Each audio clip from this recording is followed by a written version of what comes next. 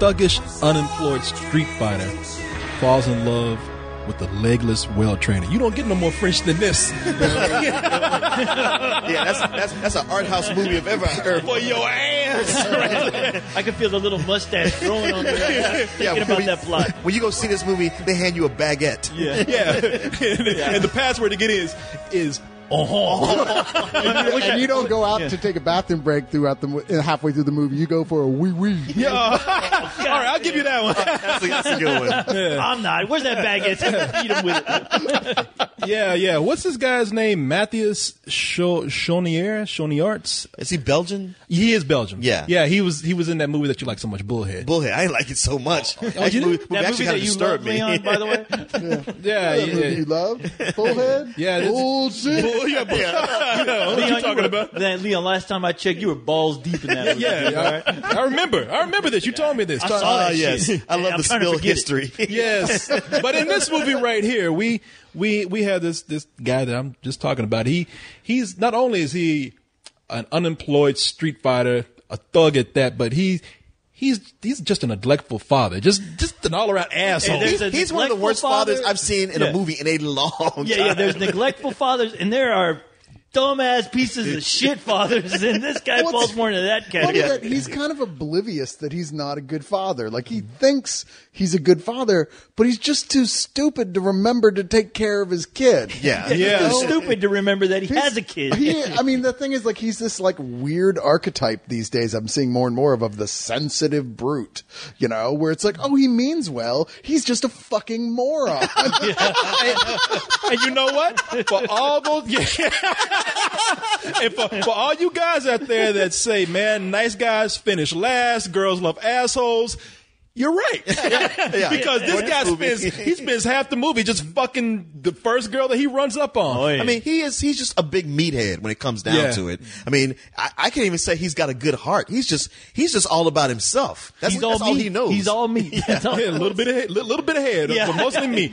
But then he runs into Marion Cotillard, who is a whale trainer. He sees her at a club. She's drunk and partying and whatnot. You heard that right. Yeah. Whale trainer. A whale, she's like out, SeaWorld. Yeah, exactly. Like the French version of SeaWorld, where even the whales have little berets on them. and little mustaches. Let's splash. Let's splash.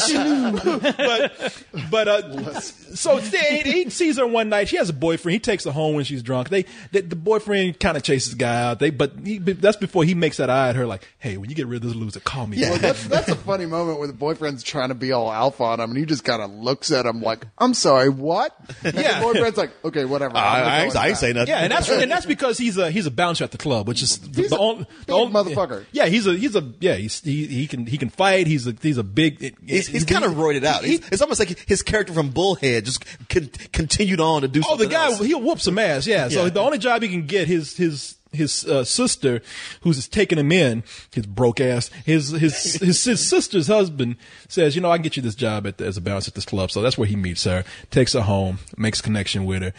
She goes out to work the next day with the Wells. One of the Wells says, you know what? I'm going to take your fucking legs off. Actually, he crashes into the stand and in the middle of the debris, she loses her legs. Which I don't understand because they don't show the debris sever her legs. She's just in the water knocked out and there's whales swimming around.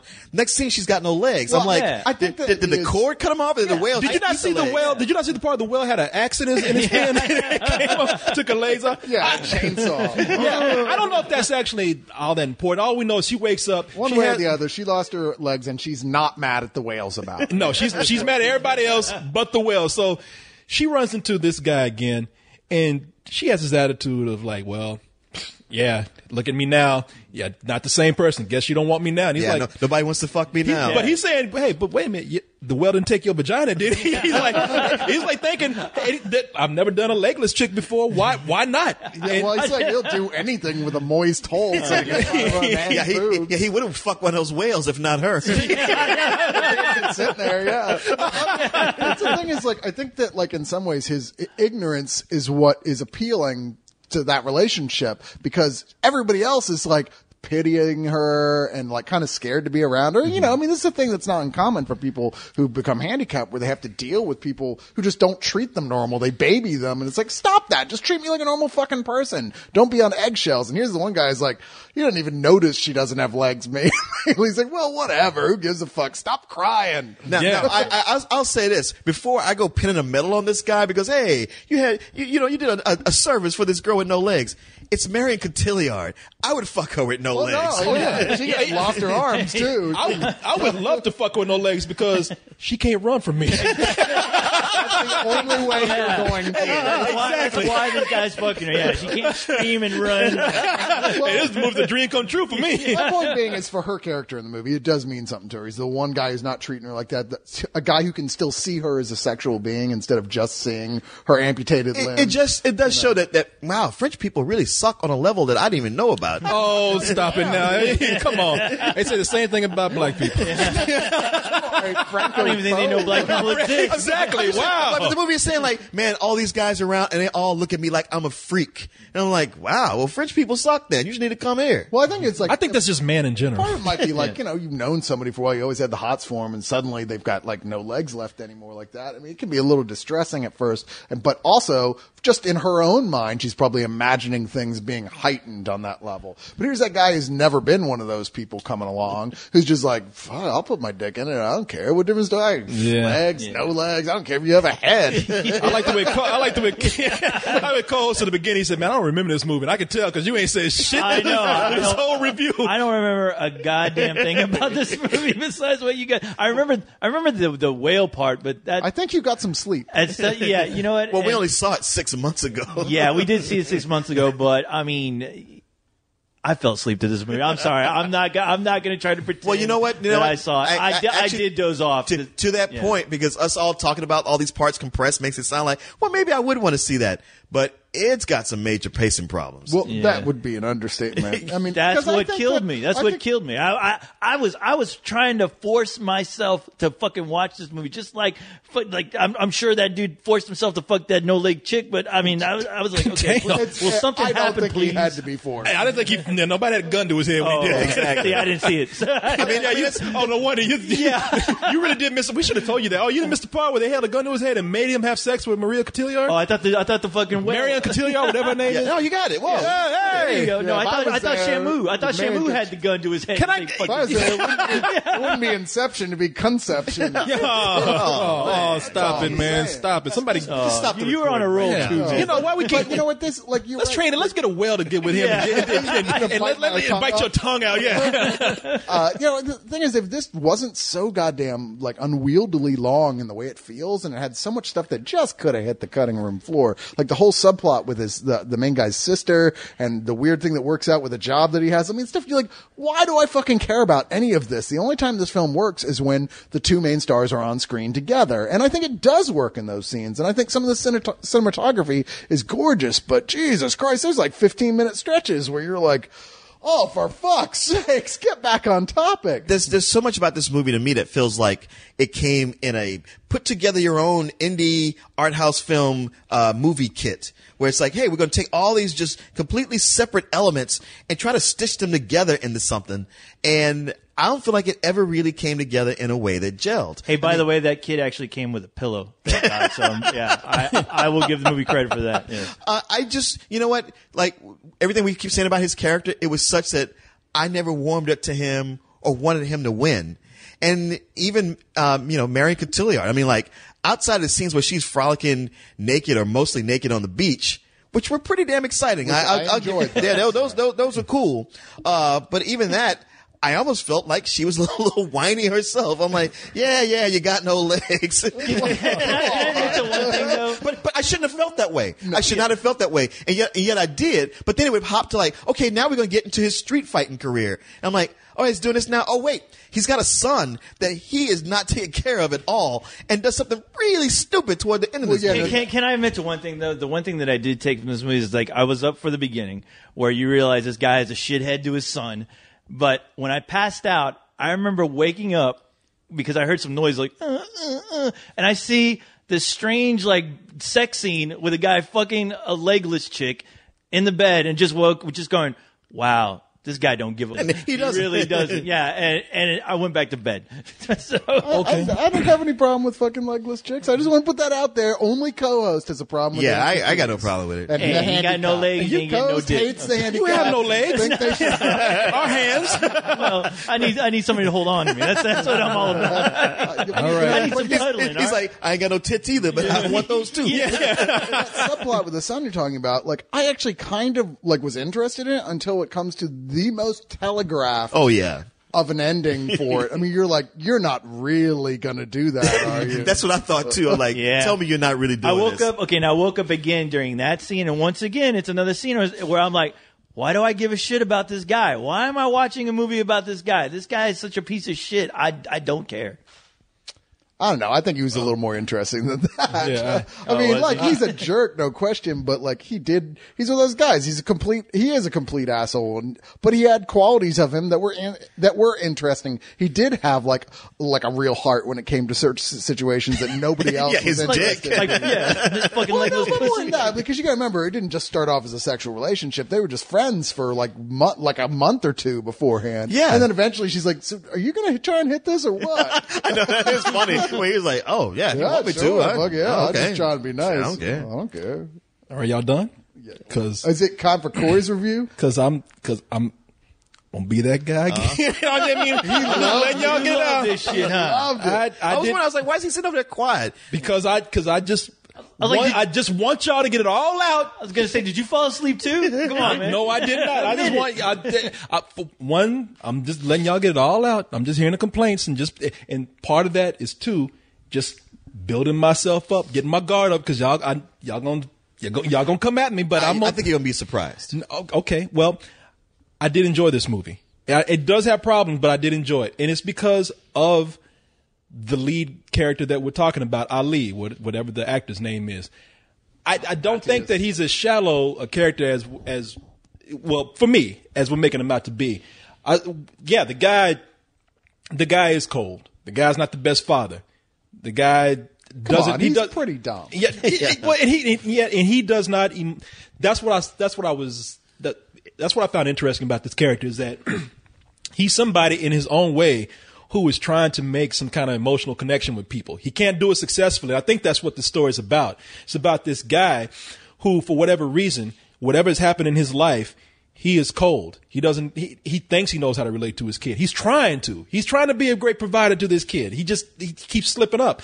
With Marion Cotillard's character, see, you made a good point, Cyrus. He's her friend in the beginning. He's not even coming after her for sex. He's actually saying, can I do anything to help you? Well, it's not until she propositions him that it turns into a sexual relationship.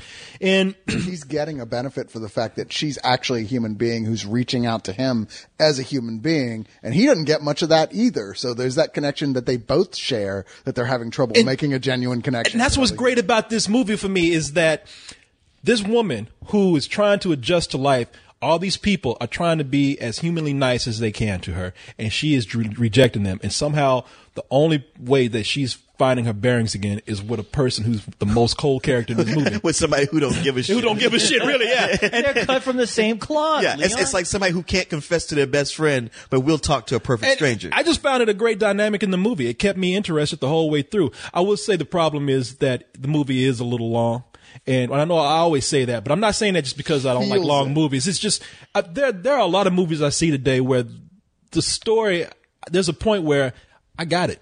In fact, if you trim it a little bit right here, just a little bit, I think you have a better story. And I think that the movie's probably a little too cold sometimes. I mean, there's so many things that happen in here with this guy, her, a lot of other characters around them that there's a moment where you just become so exhausted by the lack of emotion in this. But overall, I do think that there's a beautiful story within all that. And I also got to give him credit for making, we talked about this all night, but man, legless sex is hot.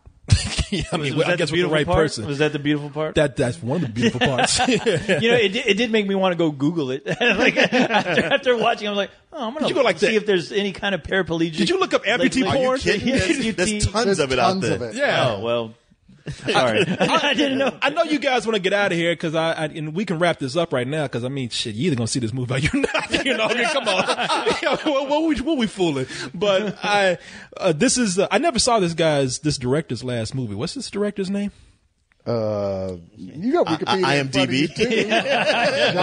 I want to share Jacques Audiard. Yeah, he's the guy that did The Prophet.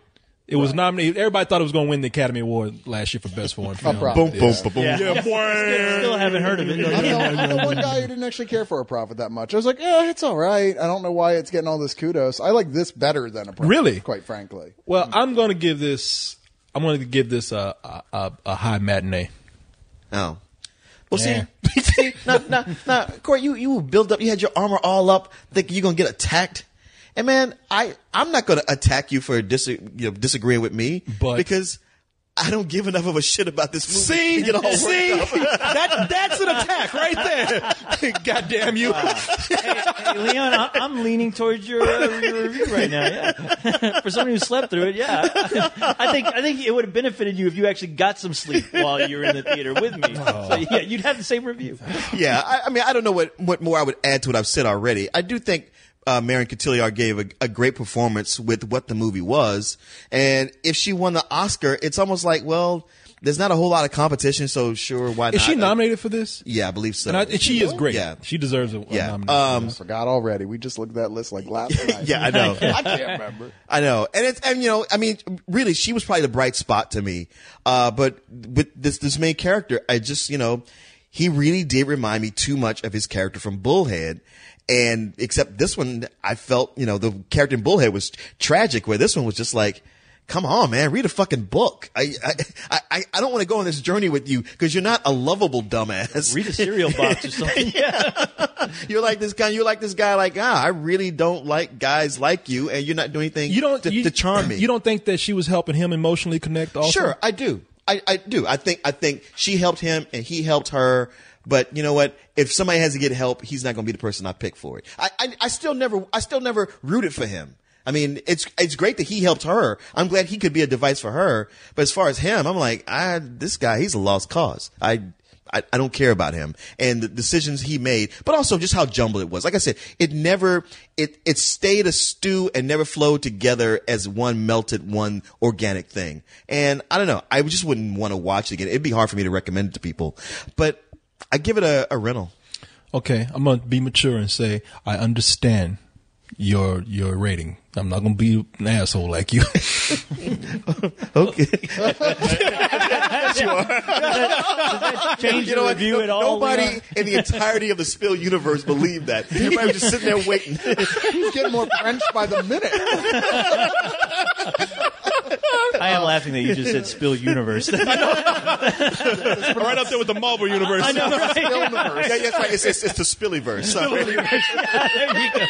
That makes more sense. Cyrus, please. You know, it's funny, Corey. I think we agree on a lot of the same basic points about this film, about what's good about it. But Leon, you and I agree about all the same basic points of what's bad about it. But who with you the side with? exception that I think that I don't think the guy was a lost cause. I thought he was an interesting character. I liked following what he was doing to the extent of his fighting, which would have been better if we'd seen more of it. Actually, just more of it. Right. Frankly. Even though I thought the way it plays into the end of the film was a little unconvincing. Yep. And as well, just his scenes with Marion Cotillard. All the other stuff that either one of them has to do with anybody else, goes on for too long. The director's too in love with his own cinematography, which is pretty sure, but, you know, like, I just get irritated with these long stretches of like, let's just look at the scenery. No, stop that. That's for Roger Deakins to do. I don't even know who you are. Leave it be. If you had just cut like a good half hour from this film, I would have liked it a lot more. And as well, like I said, just there's more parts needed to be added to it. Yeah. But I did like watching the relationship develop between those two. And the more I thought about it, the more I thought about how interesting it was, the way these two lost souls sort of help each other become more human, more complete. So I'm actually going to give it a low matinee. It's hard for me to recommend it to people because I think most people I know really just would not flat out like it. But then again, I don't know a lot of French people, so just Corey. Yeah.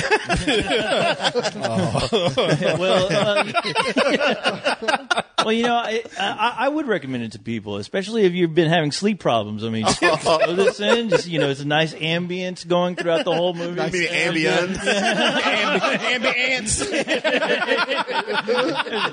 You make fun of me. Some French shit going on, and I will keep doing so. and, you know, yeah. So I give it 3 Z's. Yeah. Is that it?